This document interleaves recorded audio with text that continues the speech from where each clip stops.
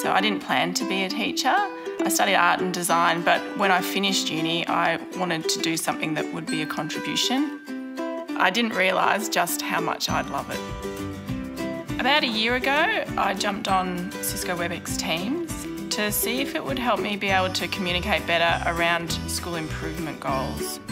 Rachel began by inviting her school colleagues to a Cisco Teams group, working together in a whole new way. They needed expert advice and invited Carrie from Wanturna Secondary School in Melbourne to join. Carrie had done the same thing at her school, so gave them all the do's and don'ts. Carrie loved the system so much, she reached out to her favourite theatre group, she's a drama teacher, and brought them into her classroom via Webex.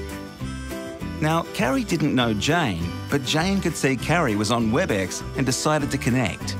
Jane's a Student Achievement Manager and since then has been supporting Carrie with her professional development using the Training Centre function. And finally, it all came full circle with David. He's one of Jane's fellow Student Achievement Managers and happens to mentor, yes, Rachel from Beechworth, and has been for the last year, all on Webex.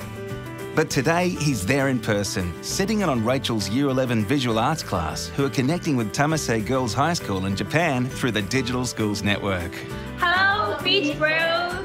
Konnichiwa! This is a network not of wires, but of people. One Australian state, Victoria, has chosen to connect over 1,600 schools, 44,000 teaching staff, and more than 500,000 students. For Rachel and her classroom, it began with a simple question. How can we improve our school for our students? Your classroom can only provide so much, and there is so much more to the world than the four walls of your classroom. Webex is a genuinely exciting thing because it's expanding the world not just for me but for my students.